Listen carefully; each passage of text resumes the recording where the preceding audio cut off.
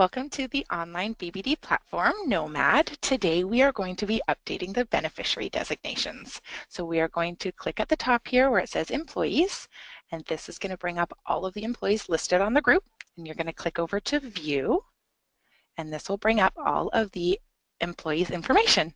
So now we're going to click on beneficiaries because this is what we're updating, and it's currently listed as an estate, so you can hit edit, and we can have the relationship be mother, save.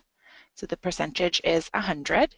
Trustee would need to be for anyone. If the beneficiary is under the age of 19, then a trustee over the age of 19 would need to be appointed. So we're going to click on the effective date of the change.